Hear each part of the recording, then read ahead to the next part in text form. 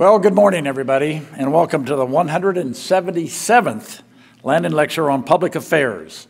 This series was instituted in 1966 by former K-State President James A. McCain. And of course, our goal in Landon Lectures is to bring the most prominent thought leaders to Kansas State University to discuss the pressing issues of the day. We are very pleased to welcome Her Excellency Dr. Joyce Banda to the Landon podium to join 176 predecessors in bringing their thoughts and opinions on important public issues. This time I'd like to make a few introductions. I'd like to introduce April Mason, our provost here at Kansas State University. Dr. Jackie Hartman, chairperson of the Landon Lecture Series and chief of staff in the Office of the President. Dr. Barry Flinchbaugh, chair of the Landon Patrons.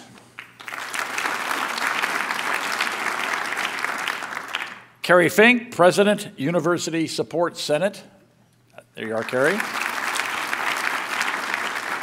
Jack Ayers, Kansas State student body president and senior in chemical engineering. And just admitted to the Kansas University Medical School,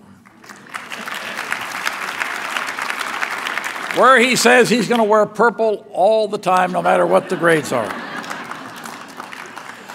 promise it. And Olivia Ballman, K-State student body vice president and senior in computer science. And we have one very special guest I'd like to introduce, and that's Senator Nancy Kassenbaum Baker. And I know you're back up that way. She's right behind the...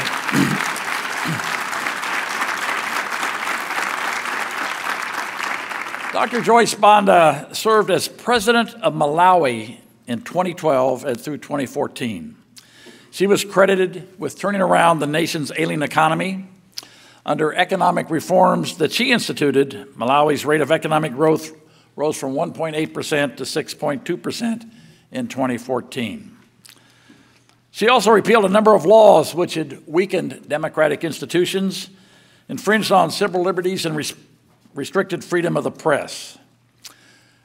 The health of women and children was a major priority during her presidency, and she established a presidential initiative on Malawi health and safe motherhood, which helped drop the mortality rate in Malawi.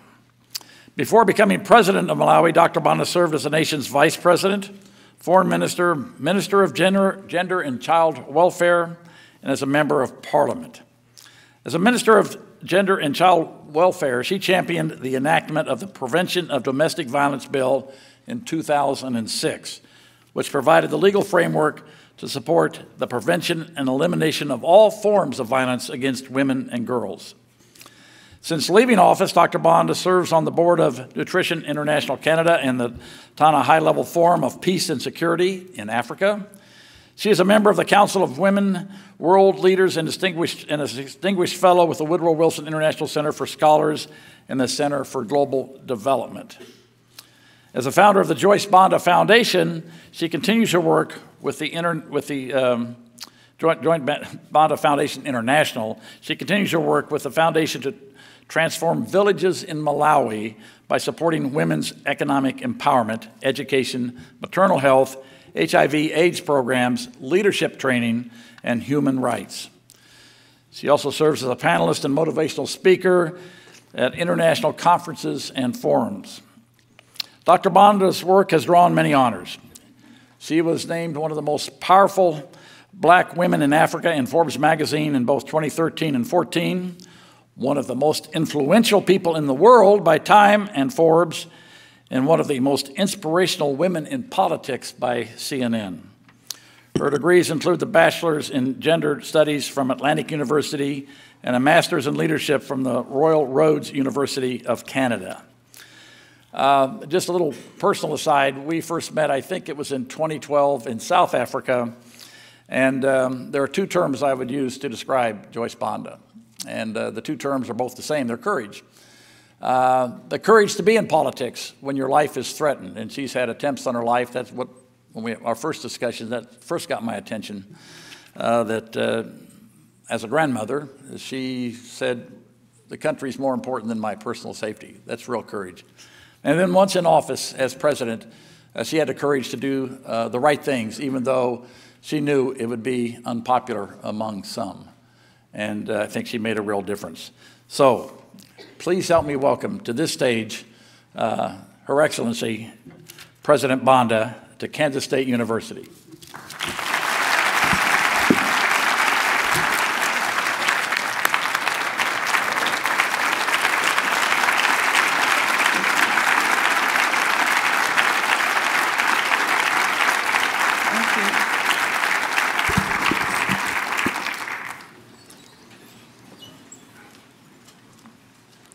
Thank you very much, President General Myers, for those kind remarks. It is an honor for me to be here today to deliver the first Landon lecture of 2018. And I think the first Landon lecture ever to be delivered by an African woman. I'd like to thank President General Richard Myers, Dr. Jackie Hartman, and Dr. Barry Flinchball for inviting me. I was speaking to my nephew yesterday who came here, and I said, why should this place be called Manhattan, Kansas? I got confused. I thought I was going to New York. He says, no, but we are proud as alumni to call it Manhappiness and the Little Apple. I have titled my lecture, America's Role in Promoting Gender Equality and Development Worldwide, Lessons from Africa. My goal is to ensure that when all of you listening today leaves this auditorium, you will see that it is our collective task to promote gender equality and development around the world. I've been fortunate that all the things I have championed in my life have come from personal experience. Things happened to me and I took action in every capacity that I had. Today, I have the distinct honor to share some of these experiences with you, an audience of scholars and future world leaders from this great country. I will also highlight the role America has played in my development as a woman leader and the development of my country and my continent. Each one of us has our own story that shapes us, and it is our individual responsibility to contribute to the common good and positively impact the world worldwide. Distinguished ladies and gentlemen, you might be asking, but who is she? I know that General Myers has tried to introduce me, but let me give you a little bit about my background and what am I talking about? What is it that shaped me? What is it that drew my attention to the global status of human beings? I was born in a little village in Malawi. And the tradition that I was born in is what they call the matrilineal system of marriage, where the husband will come and live in the wife's village. And so your father has very little control on how you are raised. Your grandmother is supposed to give you her name at birth if you are the eldest granddaughter. And she is supposed to bring you up and prepare you for motherhood as a wife, but also as a matriarch, because when she dies, you become the matriarch of the family. The example is that my daughter, who is sitting here, is called Edith, and Edith was my mother's name. So when my mother died, she's the head of the family. Even I call her mom. That is the tradition. In my particular case, I was born in this little village. A British nurse had come to establish a clinic. So I was one of those first children born in this little clinic. My grandmother was holding me when the doctor came around the following day. Asked my grandmother what my name was going to be. Instead of saying, well, my tradition demands that I shall name her my name, she asked whoever was translating to say, ask her what her name is. And this woman said, I'm Joyce. She says, well, then that's going to be the name of this child. She said, she told me later that she did that because she straight away saw that woman as my role model. She saw that I was going to grow up one day and establish clinics and build hospitals and care for the poor. Well, I've ended up building 15 clinics, but she denied me my right to inherit the matriarchy of the family. The second was that she was supposed to bring me up. My father insisted that he wanted to bring me up and send me to school. He had just joined the Malawi police band, so he lived 15 kilometers away. They argued and argued. In the end, they compromised. They agreed that 5 days of the week, I would stay in town and go to school, and then weekends I would go home and spend time with my grandmother. Every Friday after school, I jumped on the bus to go to Domasi, where my grandmother lived, and without fail, when I got down from the bus by the roadside, a friend of mine by the name of Chris would be waiting for me. And we would walk together into the village, and she taught me all about village life. And I taught her all that I was experiencing in town. I went to the urban school. She went to the village school. She was brighter than me. I know she was brighter than me because she was first position every class. We went to the end of primary school. We were both selected to the best girls' secondary schools in Malawi. She went to St. Mary's, I went to Providence Secondary School. I came back the next holiday. Chris was not by the roadside. I asked my grandmother what had happened. Chris wasn't there, waiting for me. My grandmother said, I don't think she wants to see you. Chris had dropped out of school. Her family could not afford the $6 she required to go back to school. I was 14 years old when I was awakened to this kind of injustice. Distinguished ladies and gentlemen, as I'm talking to you now, 130 million girls are not in school through no fault of their own. Sometimes they tell us 40 million. Sometimes they tell us 100 million. But isn't it tragic that we are sitting here, you and I, and hundreds of girls are out of school through no fault of their own? I made up my mind at that age that I was going to grow up and send as many girls as possible to school, because when I asked my father to send Chris to school, to find $6, my father said, my salary is $18, so when the three of you go, I have no change. So Chris dropped out. And as I'm talking to you now, Chris is where I left her. And I went on and ended up in State House as head of state. Is that fair? It was too late for me to send Chris to school, but I've ensured that all her children go to college. And as I'm talking to you now, Chris is in the village, but she's a fellow champion as me, because in 2013, I brought Chris to New York to attend the UN General Assembly side meetings. And she met Gordon Brown, the UN envoy for education. And I told her that you lost out, but you can become a champion just like me. So the schools that I have built in Malawi in the village, Chris is the champion that goes about looking for girls, needy girls to go to school. At age 34, I went to give birth to my fourth-born child and suffered what they call postpartum hemorrhage.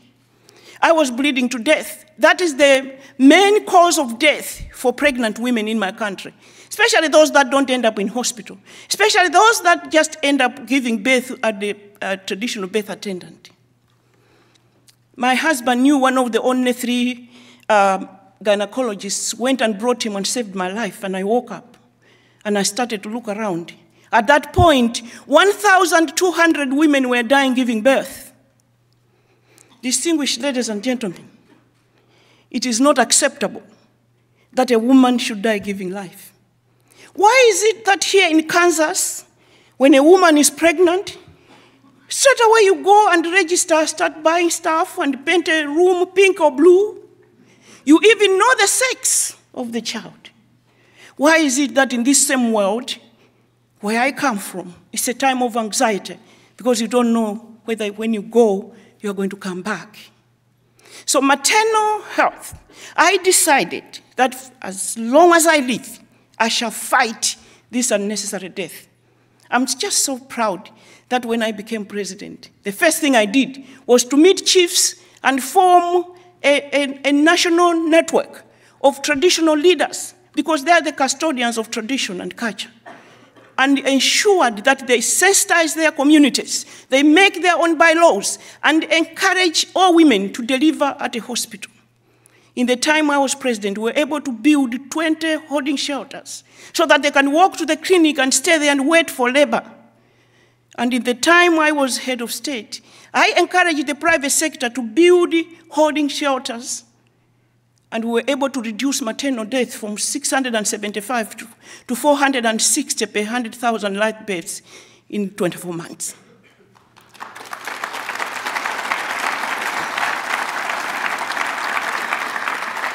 Distinguished ladies and gentlemen, by age 21, I was married. By age 25, I had 3 children. And I stayed 10 years in an abusive marriage. I cannot even begin discussing the fights, the physical fights, the abuse. 10 years later, I packed my bags. At a time when people didn't divorce, you didn't walk away from abusive relationships. But I said I was doing it for my children. My mother even faked a heart attack. My friends are laughing at me. What kind of a daughter do you have who walks away from a marriage? What is it that she can't stand and tolerate? I made up my mind at that point that I would never stand by and watch a fellow woman be abused if I can help it. Why must women be abused? 1 out of every 5 women is abused. I can write a book, and I'm just so proud that when I became Minister of Women and Children in 2004, the first was for me to look for a bill that had already been drafted by the civil society and take it to Parliament. And the lobbying and the fights and the abuse in making sure that championing that bill to pass is another book and another lecture. Suffice to say, I'm so proud that in 2006, we passed the domestic violence bill in Malawi.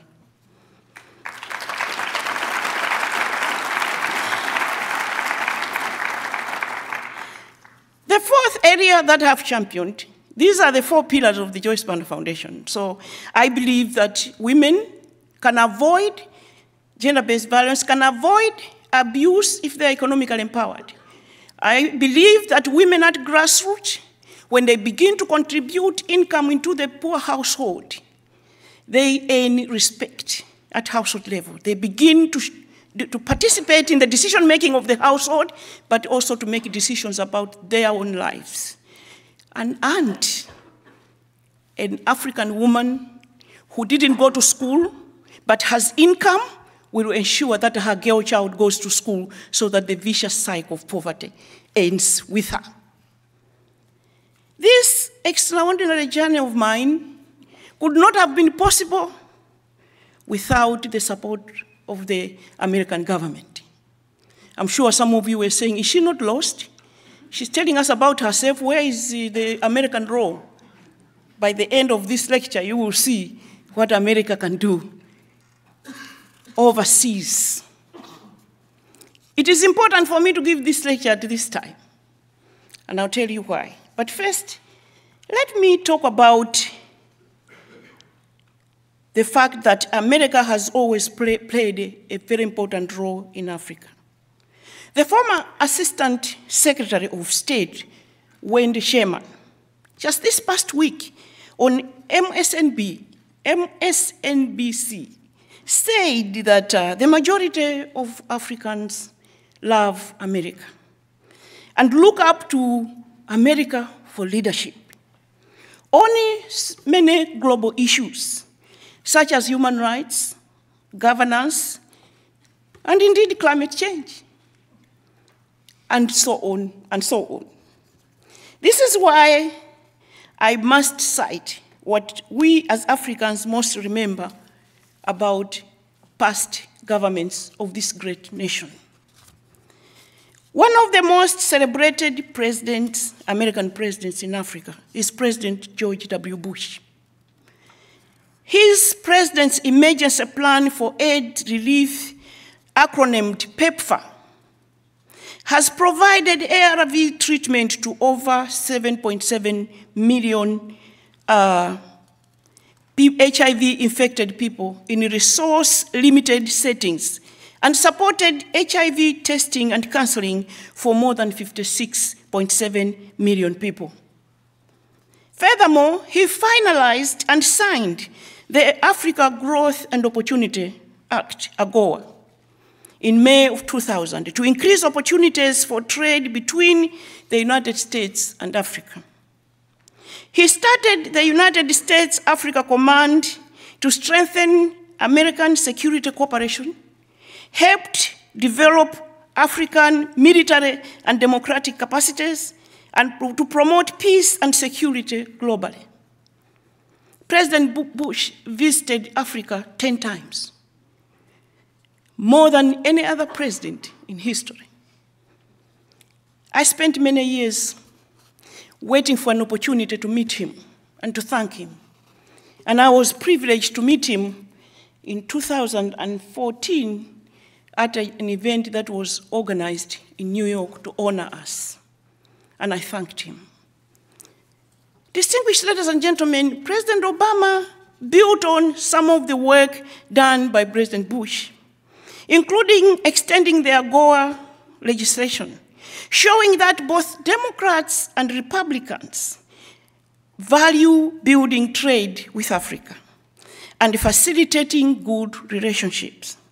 President Obama built on this by focusing on African leaders and always made sure we were consulted on his initiatives. During my presidency, I was invited to the White House alongside 3 other African presidents to discuss presidential achievements and propose ways to accelerate implementation of US-supported projects in our countries, such as the Millennium Challenge Account, AGOA, PEPFAR, and others. Furthermore, President Obama hosted the US-Africa Summit in August of 2014, bringing together over 50 African dignitaries to discuss trade and cooperation. He also started the Young African Leaders Initiative, finding the top talent from the continent and giving them training and internship here in the United States of America to support their development as leaders. I'd also like to mention, distinguished ladies and gentlemen, that many of your former presidents have made major impact on the continent of Africa. For example, President Jimmy Carter continued to observe elections, train local leaders, mediate global conflicts, and promote human rights. And isn't it wonderful that at the age of 94, after beating cancer, he continues to build houses for disadvantaged communities. Distinguished ladies and gentlemen, President Bill Clinton, through his foundation, has done commendable work throughout the developing world to improve lives. In my country, he has done a lot of work in the health sector, such as providing equipment to hospitals for AIDS patients, promoting maternal health, and even building a full-fledged hospital in the Neno district of Malawi.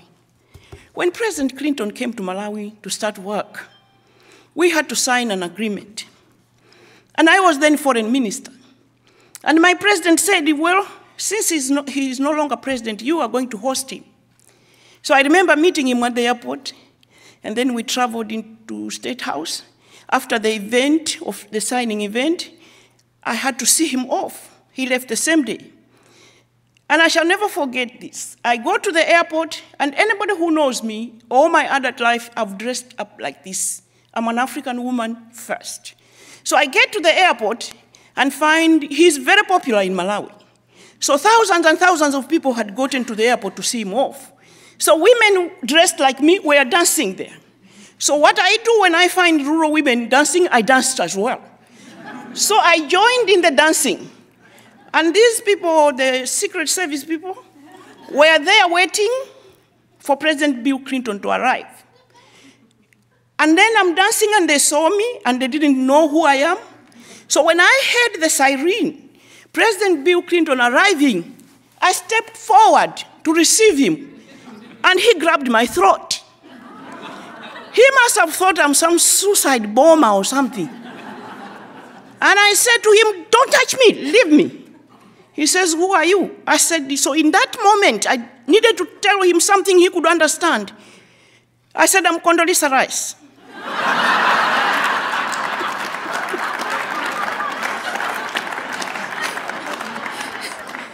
My husband told me later to say that was a stupid joke. You don't look anything like Condoleezza Rice, and he could have shot you. Distinguished ladies and gentlemen, American private citizens who have never been presidents have also made significant impact in Africa. People like the late Dr. Martin Luther King, Jr. and Ambassador Andrew Young in the 60s were civil rights activists here in the United States, but lobbied for African freedom by denouncing colonialism and encouraging our independence. Dr. Martin Luther King was even present with Dr. Kwame Nkrumah in 1957 in Ghana when they received their independence, the first of its kind in Africa. It was a personal milestone for me to receive the Dr. Martin Luther King Drum Major Award for Freedom in 2012 for quality leadership and as a fighter for freedom. There's a little girl, aged 15, in New York State. When she was 7 years old, she was involved in an accident coming back from school. She was being driven by her nanny. And when they took her to the hospital, there was no room in the children's ward, so she ended up in the corridor. When she left that hospital, she went and told her father, "Help me to raise funds to extend that clinic." She was 8. There's a picture at 9 years old, her cutting the ribbon, opening that wing. As I'm talking to you now, she's the president of the Children's Committee on Security at the United Nations. The following years, 3 following years after that clinic, opening of that clinic, she started going to companies and mobilizing non-perishable foods and distributing to homeless women. 3 years ago, I met her father. Her father handed her over to me to mentor her. And this American child now is distributing school uniforms to needy children in Africa, hundreds in Malawi. Because when a child has no uniform and in tatters, they don't go to school. So even where primary school is free, the child will not go to school when they have no clothes. At 15 years old, an American girl child decided she was going to make a difference. I'm talking about the role America can play, both at government and at individual level. There's a child by the name of Mongai who lives in South Carolina. Her parents originally came from Africa. The mother took her to see Africa for the first time when she was 7. She saw children carrying books in plastic papers going to school. She didn't understand why they had no backpacks. Her mother said they can't afford, they're poor. She came back to this great nation and told her teacher and her class. And immediately they helped her raise 50 bucks. And she went back and gave those 50 bucks to her fellow children. As I'm talking to you now, this year she has distributed 10,000 bucks to 35 countries. And she's 13 years old. Distinguished ladies and gentlemen, we can do it. As African countries began to gain independence from their colonial rules, the United States government saw the opportunity to contribute to developing countries And thus the United States Agency for International Development was established in 1960. In the fiscal year 2015, the United States provided more than $8 billion in assistance to 47 countries throughout the 33 regional and bilateral missions. USAID provides partnerships on the continent and works to prevent conflict that creates political instability and not only adversely affects Africa, but also US national security. Presently, USAID focuses on boosting agricultural productivity, improving health systems, supporting democracy and human rights, increasing resilience to climate shocks, and leading quick responses to humanitarian crises. The main victims of crisis on the continent of Africa are women and girls. In my country, Malawi, among other projects, USAID has done a lot of work to mainstream equality. For example, USAID launched a project called the Girls' Attainment in Basic Literacy and Education, the GABLE project, in 1992. Many women in leadership positions today in Malawi benefited from this initiative because girls were allowed to go to school free. It was during this same period that USAID first recognized that we can only achieve gender equality if we change mindsets at the community level. This started their social mobilization work, and as such, the Creative Center for Community Mobilization, CRECOM, was born. USAID continues to its impact today through the Feed the Future project and maternal health and safe motherhood initiatives. Distinguished ladies and gentlemen, let me share with you what happens when the United States of America decides to invest in an African woman. Allow me to tell you a little bit about the pivotal role USAID played on my leadership journey. When I sit down to write my memoir, the chapter on leadership shall start with the United States government. In 1987, I attended a meeting in Malawi by the United Nations Development Program. The country director wanted us to discuss the private sector and why it was not growing as it should and why it was not being looked upon as the engine for growth in Malawi. This was during the dictatorship in Malawi. I was one of only 2 women that were invited. At this meeting, there was a gentleman by the name of Don Henry, an American who was heading a project by USAID called the RED Project, the Rural Enterprise Development Project. And I stood up to speak, and I told the UNDP and all attending that they were wasting time discussing the private sector as an engine for growth when women were being isolated, when women were not being empowered, when women were not sitting at the table, and when women were not participating in business. At break time, he contacted me and told me he had never heard a Malawian woman speak like that before, handed me a card and said, if you ever need me in the future, just contact me. In 1989, I applied to come to the US to attend the 6-week exchange program. And during that study tour, I interacted with a lot of women organizations. One of them that I remember vividly was the National Association of Women Business Owners. At the end of that tour, I was very clear in my mind that I was going to go back home and organize and start an organization to fight for equal opportunities in business. I was at that point just thinking about 100 women. So I went back home and looked for Don Henry and met Don Henry. And Don Henry told me, go and meet my boss. The country director of USAID then was Carol Peasley. I went and met Carol. Ill-prepared, and I was so green, I didn't even know how to approach donors. I didn't know donors had special language that you had to use in order to convince them. And I saw that in 5 minutes, Carol put her pad down, and I knew that I wasn't making sense. Because all I knew was that women in Malawi needed help, and that I was ready. So I went back to Don Henry. I said, I didn't have much success with Carol. And he asked me, what did I say? I told him, he says, yeah, you were ill-prepared. We donors, we want statistics. We want you to tell us the exact situation of women in Malawi and why they need support and why it must be you leading them.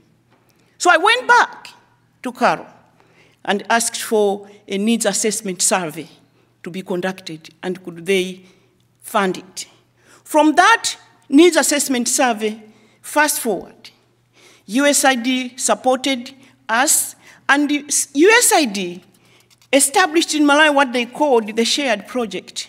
And the Shared Project was helping strengthen the civil society. Distinguished ladies and gentlemen, it's not easy to build, to strengthen civil society in the developing world, because most of the countries where we operate in the civil society, we are looked upon as the opposition. And we are harassed and we are abused. But when they know that USAID is at the center of that, it's protection as well. In that period alone, when the Shared Project was taking place in Malawi, 200 or so organizations were formed, including the National Association of Business Women that I established. And we formed what we called the National Gender Coordinating Network. And I became the first chair.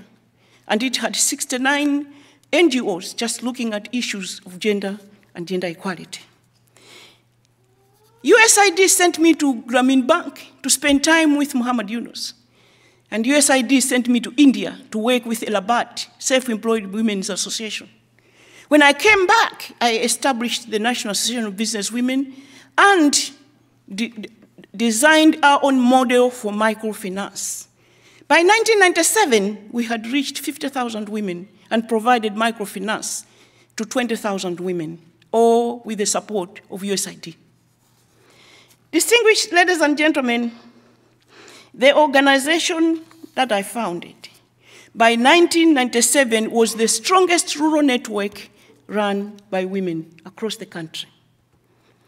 I received the Africa Prize in 1997 and shared that with President Chisano of Mozambique. The prize money was $50,000. But what I had found during my work at grassroots with women, empowering them economically, was that in most villages where you went, brothers were not there. They were in town. They were teachers. They were doctors. Their sisters had not been sent to school because when resources were low, girls didn't go. And I decided that if I was ever going to continue to support women, I needed to focus on education for the girl child. So with the $50,000 that I received from the Hunger Project as prize money, I started the Joyce Banda Foundation. And I'm proud to report that working with champions like Chrise and others, and Edith, we have sent to school 6,500 girls.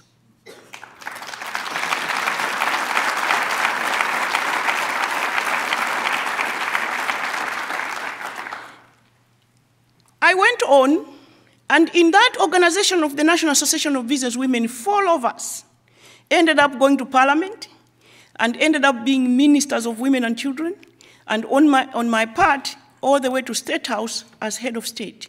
I want to underline that to show the stubborn link between economic empowerment and leadership, and political leadership, because for us to compete where we come from, just like here, you need to have economic resources in order to do it.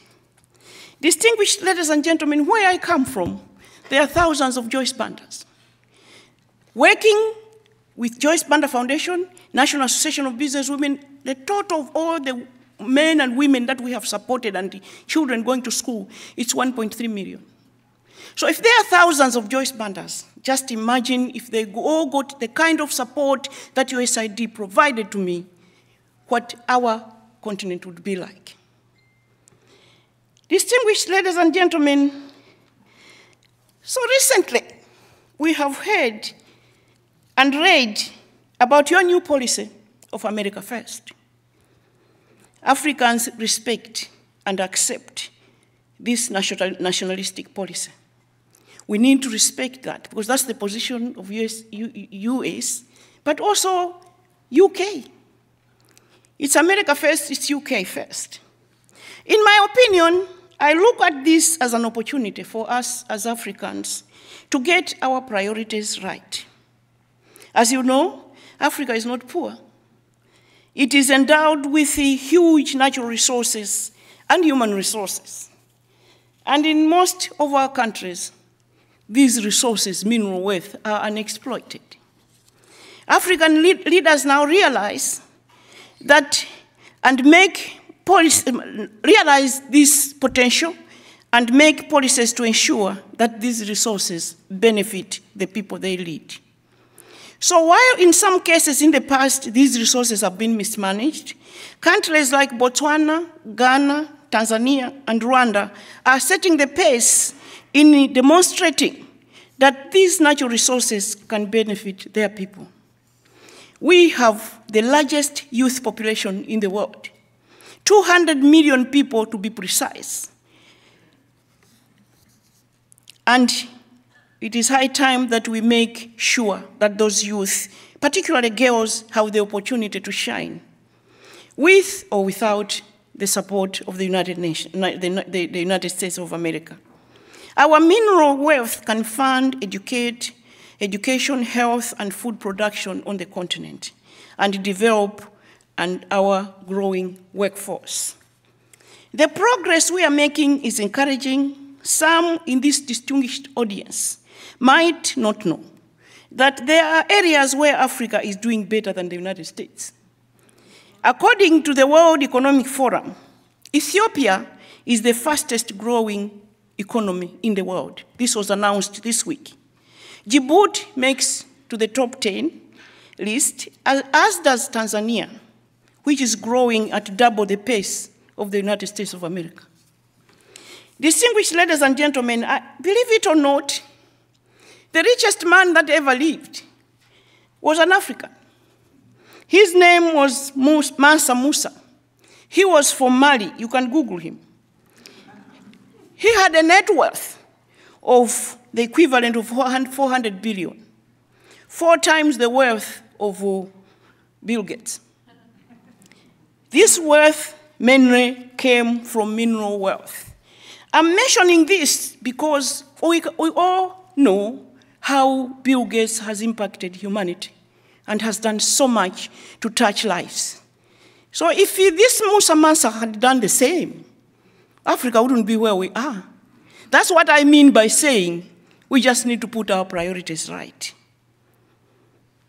Distinguished ladies and gentlemen, it is unfortunate that while the US is taking this nationalistic position and even exiting Paris Agreement, divesting from international markets and development, other countries such as Canada and China are seizing the opportunity, rushing in to fill the leadership vacuum, investing in infrastructure, hiring their people to work, and promoting trade and culture. The good news is that Africa is still a place in the world that respects democracy and looks up to the United States of America for leadership. But if America abdicates that position of leadership, your country's geopolitical power will be weakened. It is therefore imperative that American and African leaders forge partnerships, smart partnerships, that are based on mutual respect and dignity for each other. Distinguished ladies and gentlemen, the tragedy is that this nationalistic approach of the developed world, if it continues, I fear that we will divert from the path that we were on towards achieving the Sustainable Development Goals, and in particular, achieving gender equality.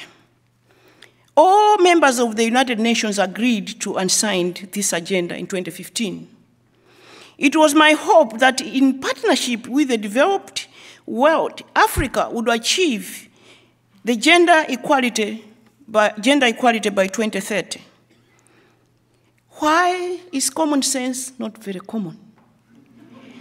That if we ignore women, who are more than half of the human race, our world's development will be stunted. Isn't it true that we are more than men in number? And isn't it true that we brought the other half into this world?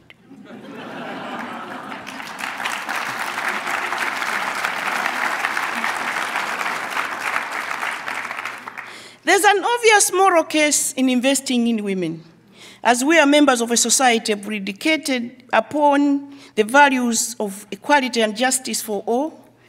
But we live in the real world, and we want to see returns in our investments.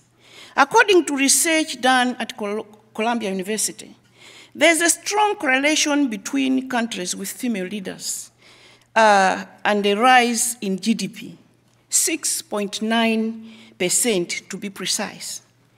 The probability of violence ending in a country increases by 25% when women are well represented in the legislatures.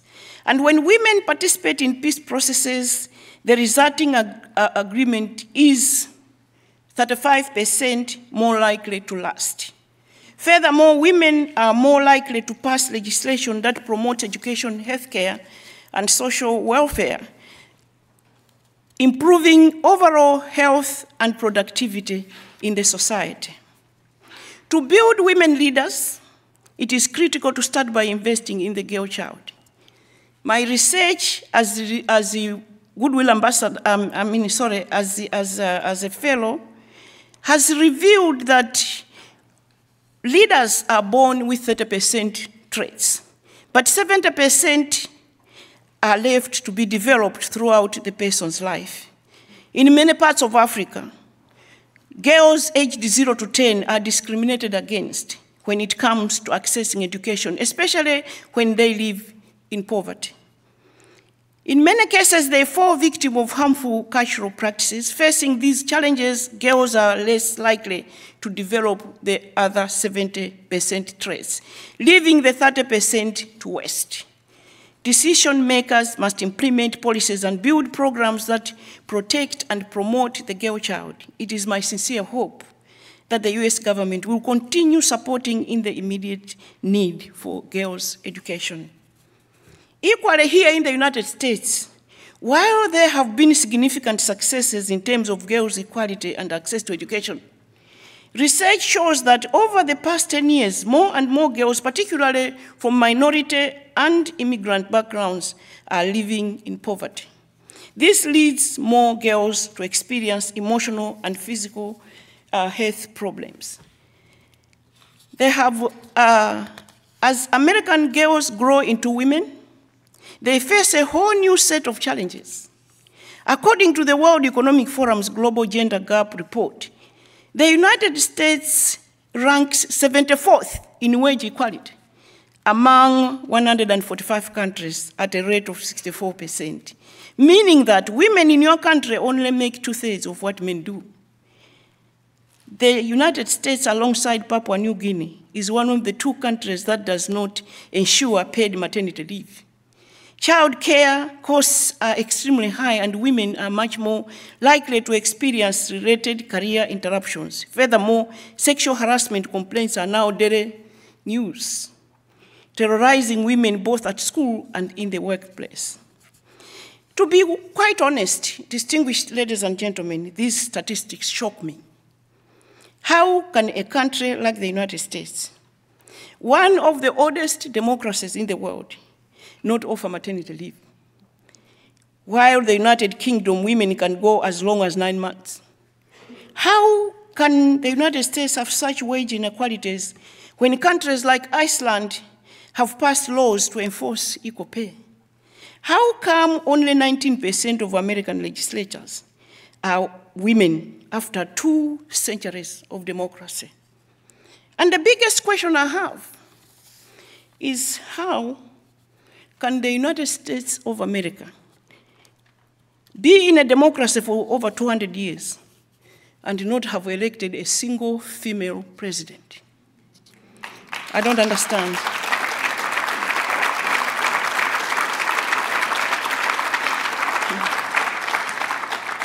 I don't get it. I don't get it, because Africa has done well.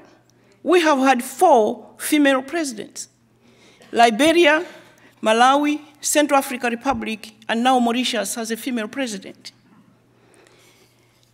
So therefore, I believe that there's 1 or 2 things we can also teach America.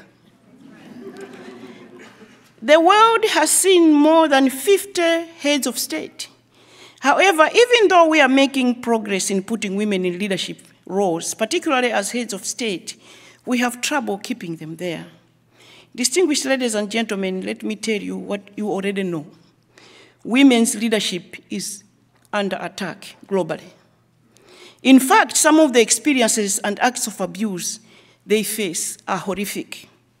Australia's former Prime Minister, Julia Gillard, faced consistent verbal abuse in Parliament and was driven out of office by her male counterparts. After she left, she was pursued on baseless corruption charges, only to be cleared later.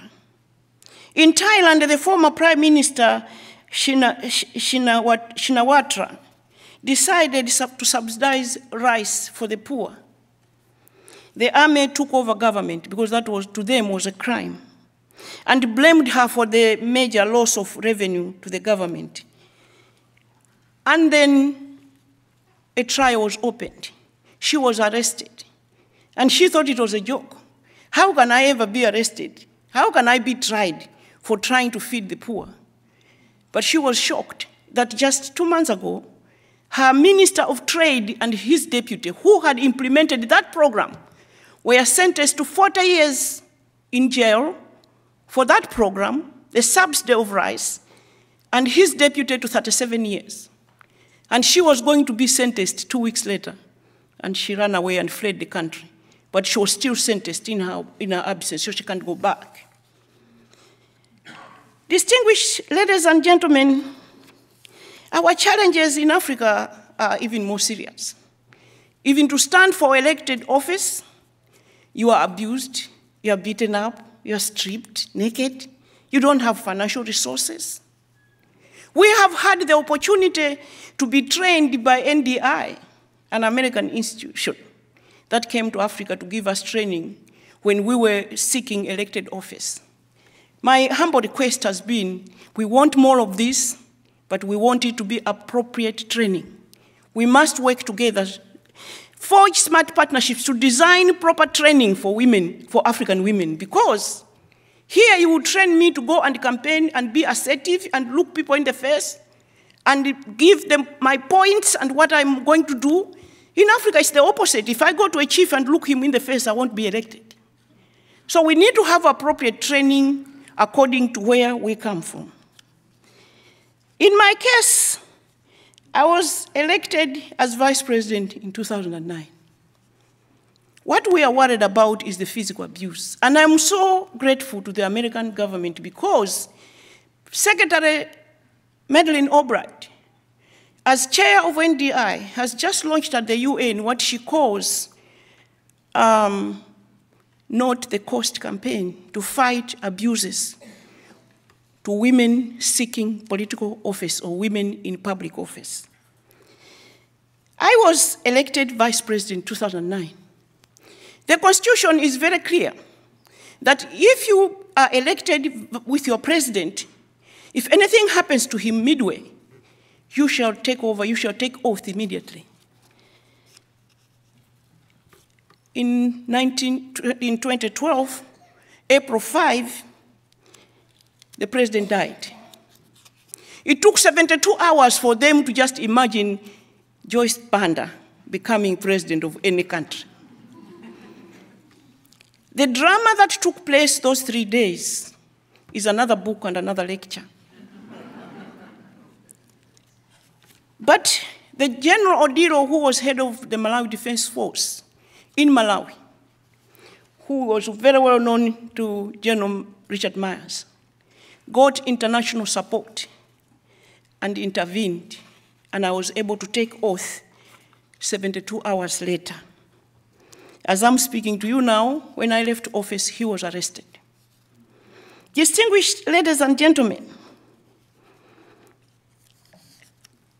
5 weeks before I became president, on March 5, we were in South Africa attending an event at the Brainhurst Foundation, where I first met General Myers and his dear wife.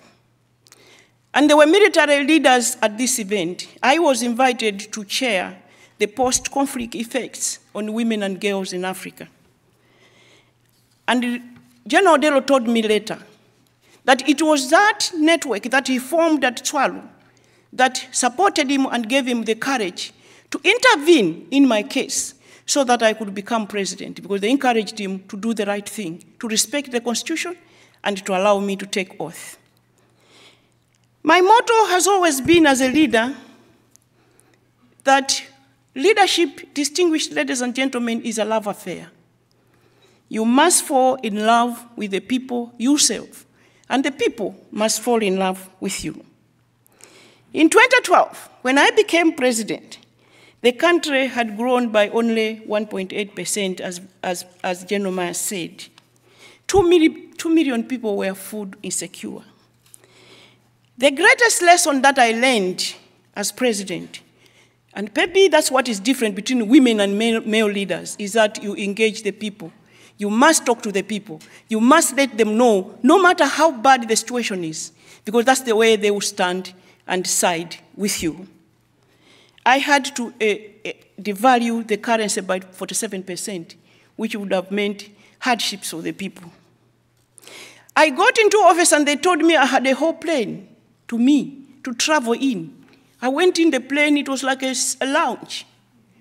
When 2 million people don't have food, I said, sell the plane, sell it.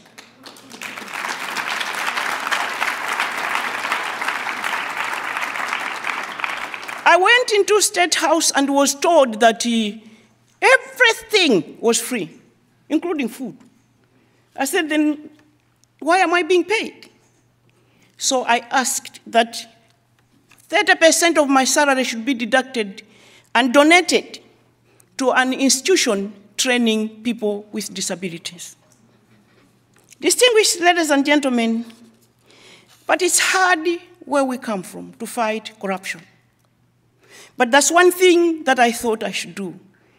If you fall in love with the people and the people fall in love with you, you are not going to allow anybody to exploit them. But what I didn't know is how difficult it is. Because sometimes you think African leaders don't want to fight corruption. It backfires on you big time. Because the people that you are fighting are very strong people and with a lot of money and resources. So they'll fight you back.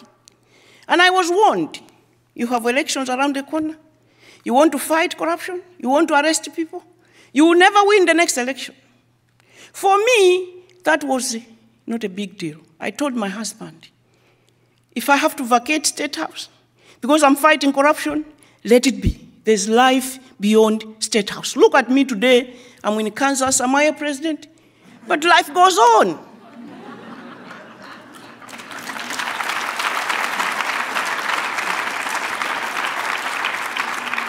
I will forever be grateful to the European Union ambassador by the name of Alexander Baum. He's the one who alerted me that to check the integrated financial management system is being abused. And I checked. And I made an announcement to the nation and set up and put together a team. 1 week later, the first group was arrested. 72 people finally were arrested. I asked the British government to give me resources to conduct a forensic audit. Some people have said I was the first president in Africa to conduct a forensic audit in my government during my time. But I thank God I did. And it's not because I'm too bright, but I was advised by a friend who was working at the World Bank. He told me, have a document that will exonerate you. You might need it in the future. And distinguished ladies and gentlemen, if I didn't have that report, I would be in jail by now. Because they'll keep fighting you, And then you don't have anything to protect you. And I came here to do my research. After that, I was going home. I reached South Africa. I phoned Malawi to tell them I was returning. And they made an announcement that there will be an arrest warrant for you if you return, because this is an election year again. And everybody is saying, come back and stand again. You can't be living in the dark like this. Thank God, those of you who are following the news, it's just last week when the Anti-Corruption Bureau of Malawi issued a statement to say Joyce Banda is not connected to the corruption that took place. I should be out of my mind to take the lead to arrest people when I know I'm involved. I must be a fool. But I'm thankful, but what I've done, I've started taking defamation cases to court, and I'm also pleased to inform you that I've just won the first case.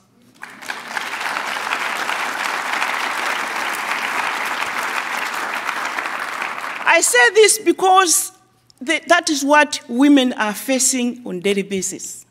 I have had 2 assassination attempts, as General Maya said.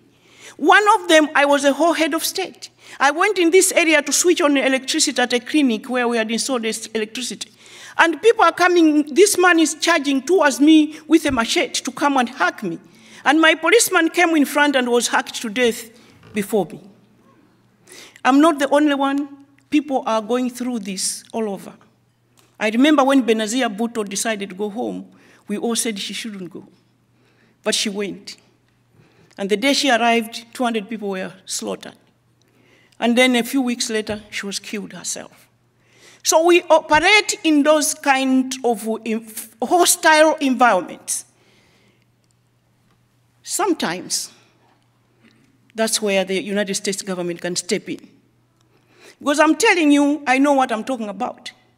There were many times when I could have been arrested, but sometimes I even just walked to the USID office and sat there, and that was it. It's like, you can't get me, because they can't come near any USID office.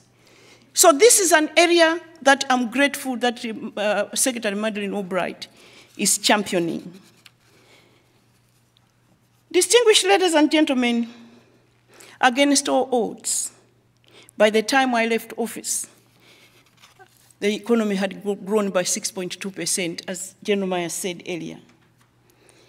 When we left office, we had harvested 3.9 million metric tons of maize with 1 million overproduction in a country where when I went in, 1 million people, 2 million people had no food. By the time I left office, press freedom I had opened up and allowed Malawians to be free to speak, to associate, to write.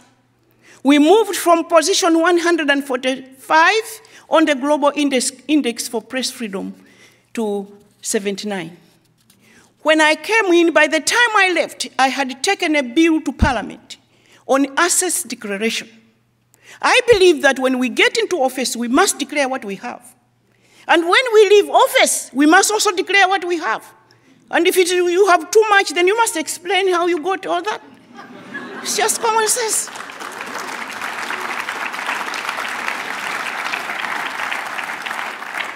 We must also ask the global community to fight with us. Because now from the Panama Papers, we know that corruption is global. It's a global problem, so we must all work together. So if I'm a former president and I come into America and I buy 5, 6 houses, you must ask me where I got the money from. That way you are not enablers, because sometimes we worry. I spent all my time in State House trying to get our money back that had been stuck in banks overseas.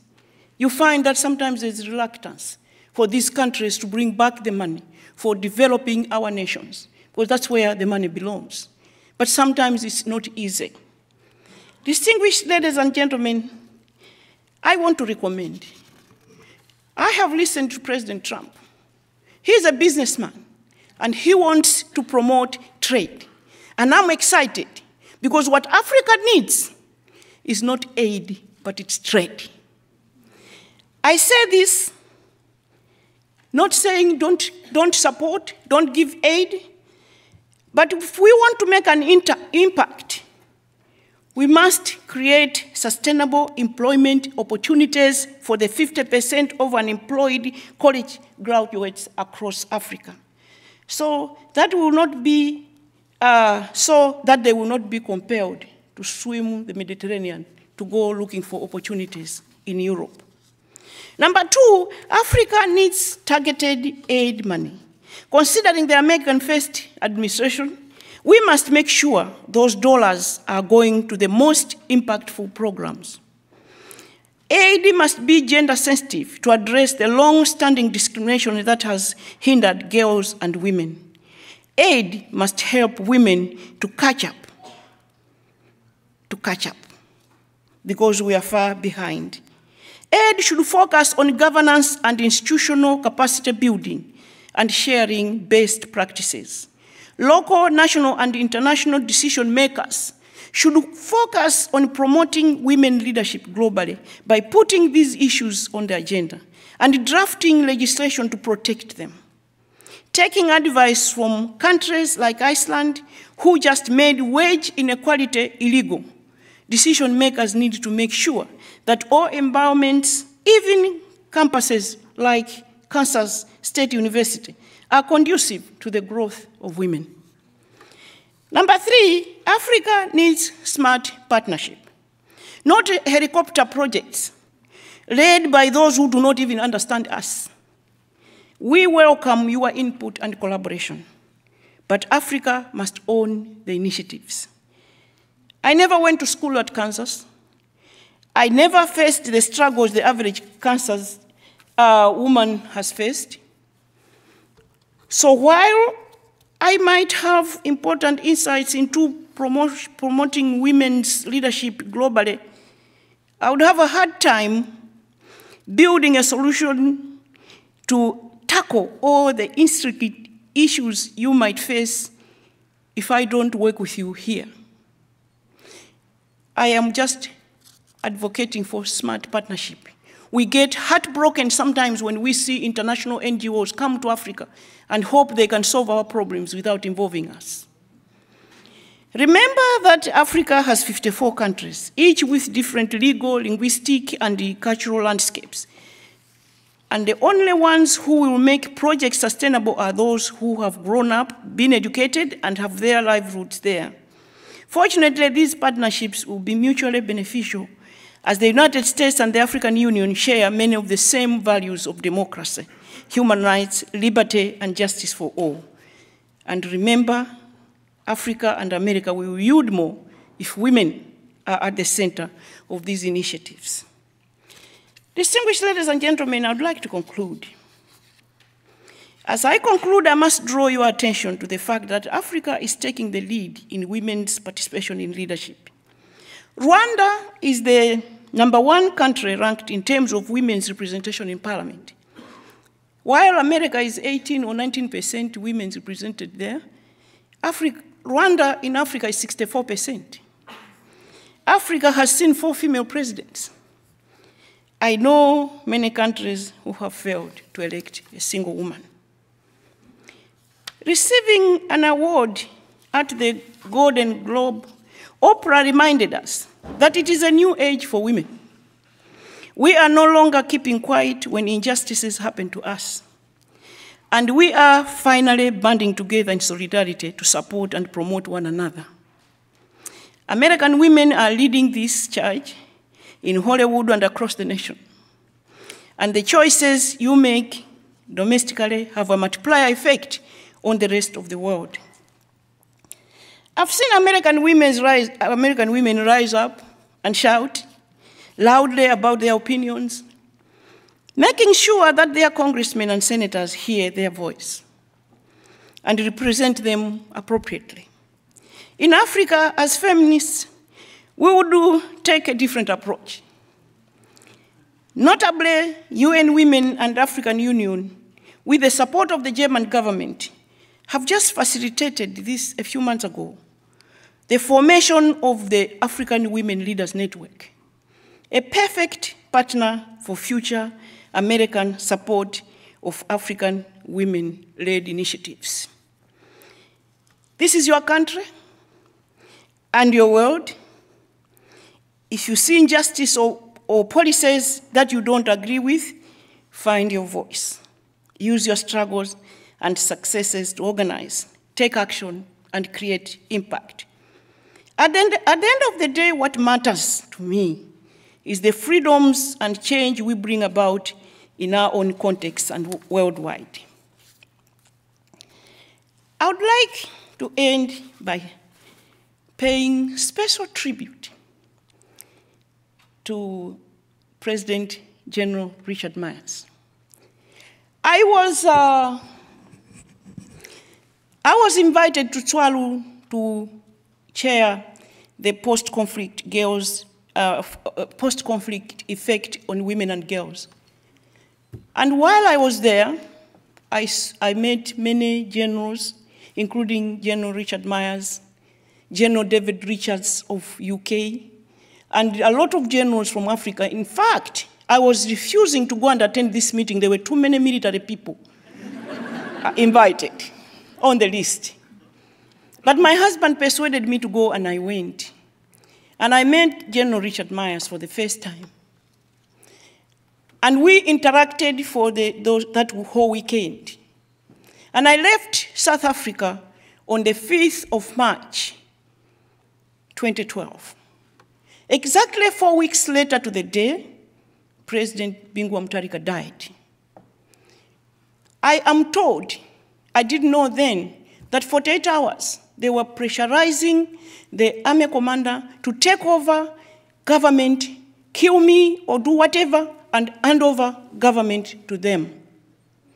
To the people that were in government, to the people that couldn't even imagine a woman taking over as head of state.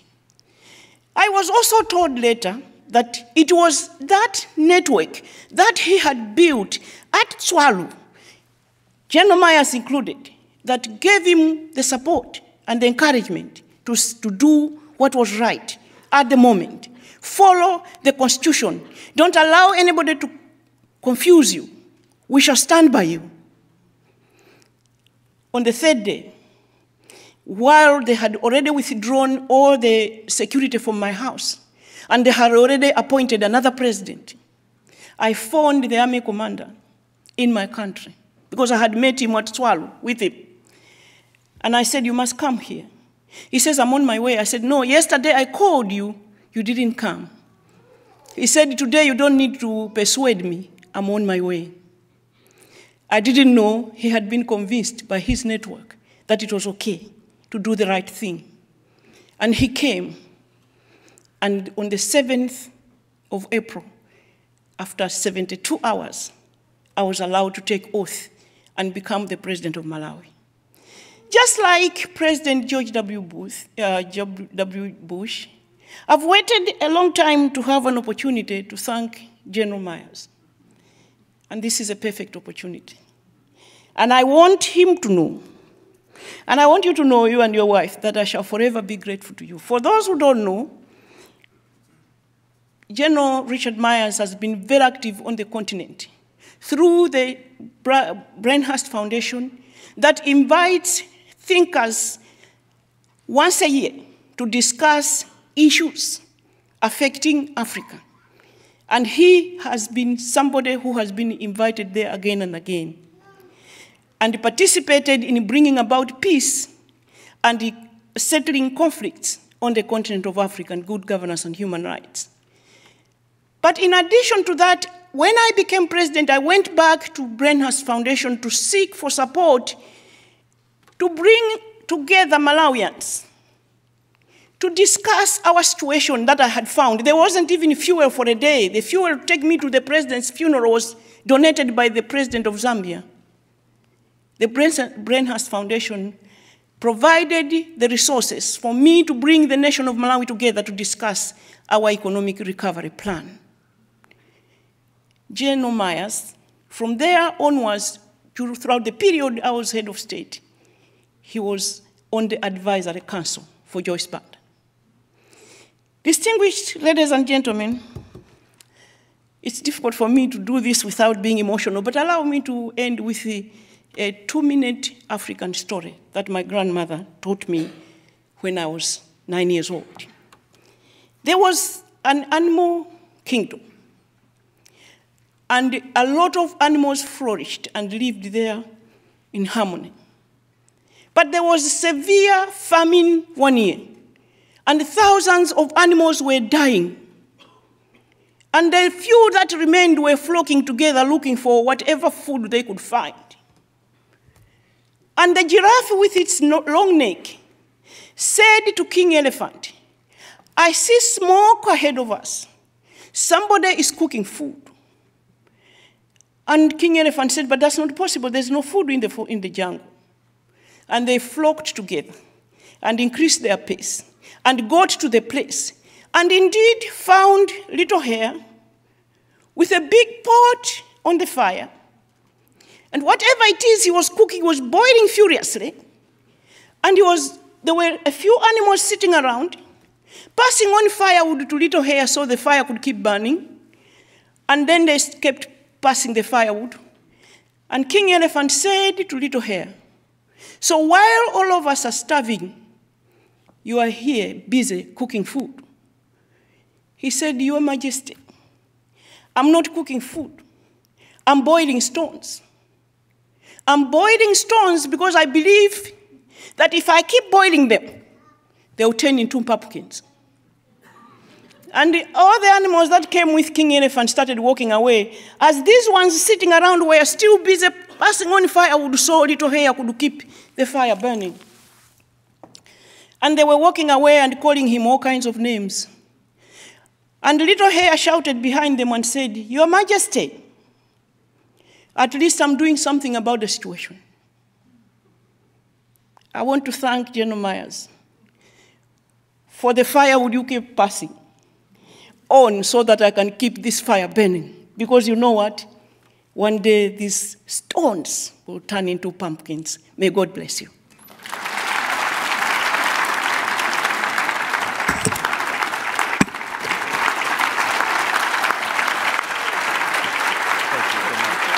Too kind. Thank you. 2 questions, maybe? 2 questions?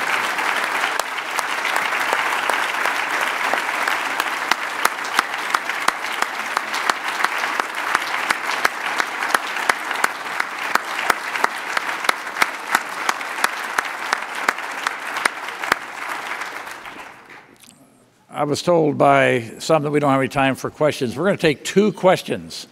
We have 2 microphones, if there are questions. So if there are questions, would you please go to the microphone and ask your question, and we'll ask Her Excellency to answer. Looks like we have a question coming down here. Thank you for your inspiring presentation today. Appreciate it very much. I've been reading, and I'm aware, I'm sure you are, that the use of internet have made us very interdependent around the world. And so how has the use of the internet helped you in your country to educate your women and young girls? Thank you.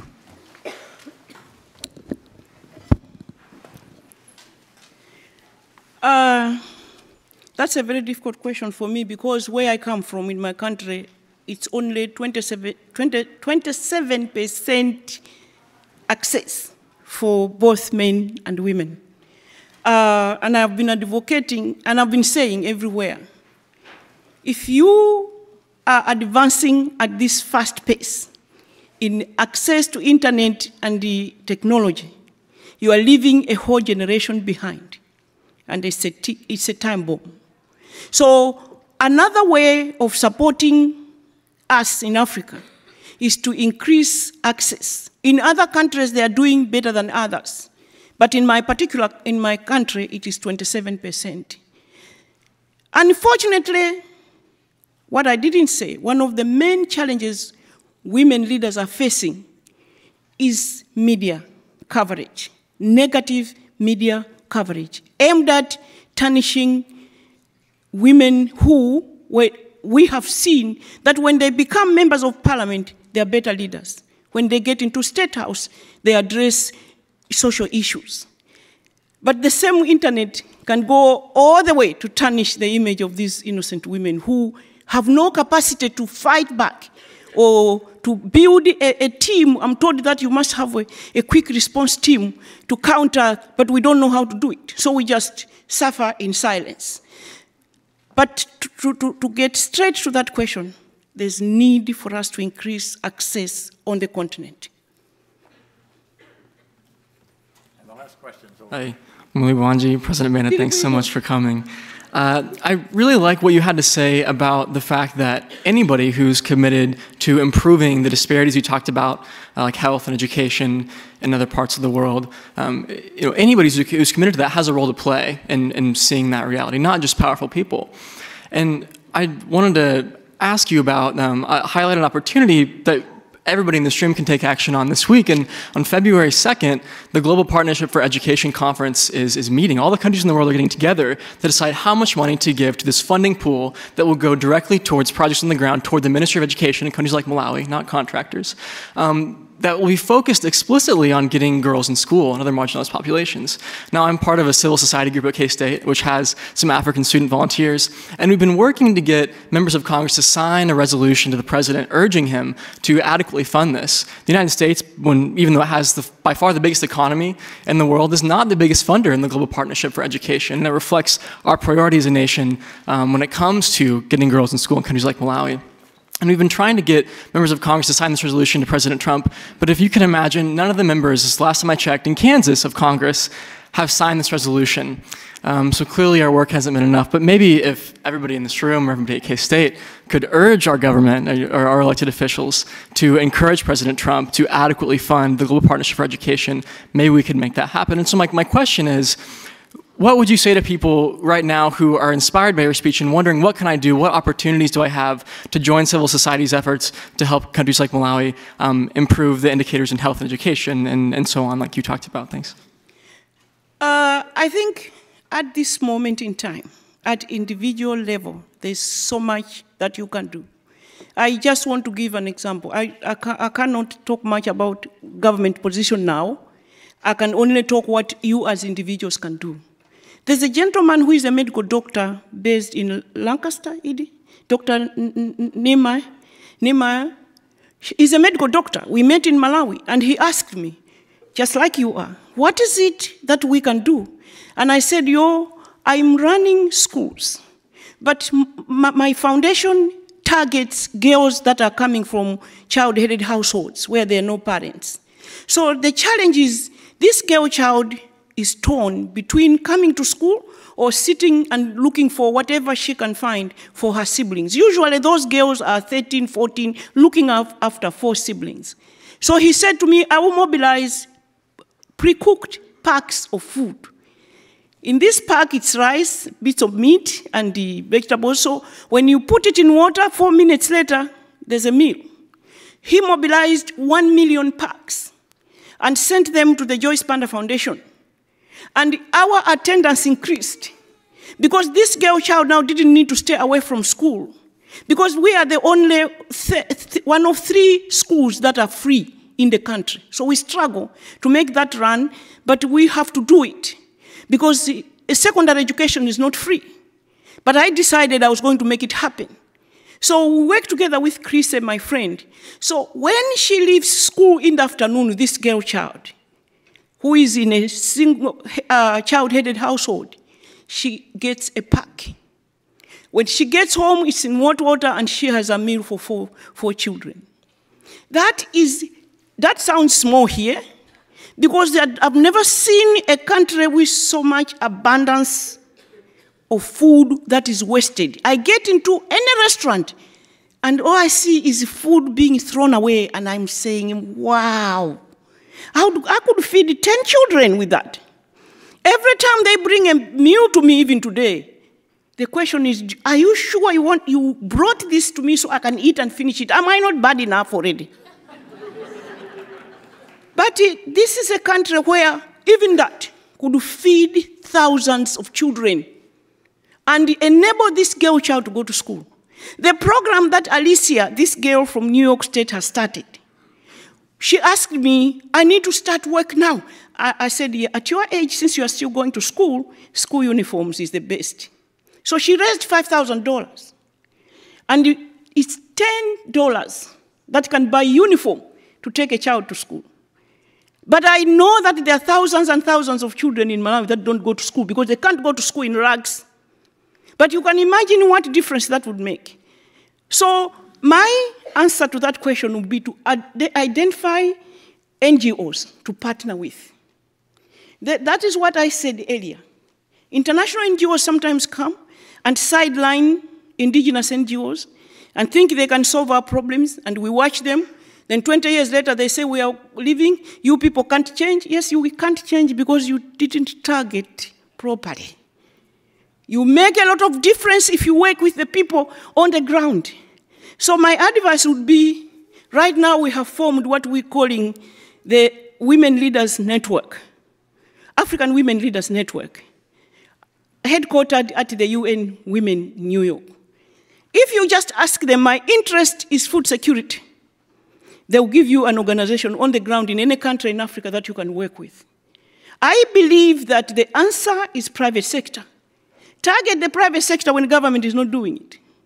I was able to build 20 holding shelters for women to get to the hospital, and the reason why I was angry, I went to a hospital and found the only baby born that night had died.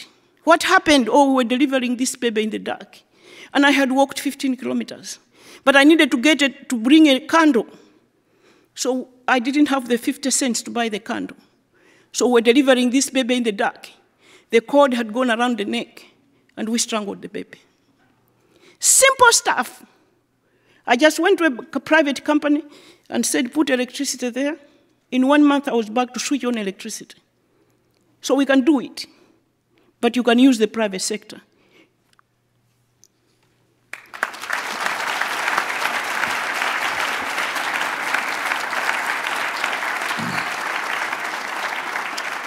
Thank you so much, Your Excellency, for gracing us with your presence here. I think you can all tell if we just had a few international leaders with this kind of courage and insight and thoughtfulness, that we'd be a much better place for it. So we're so pleased you're here. Thank you, Joyce. Thank you.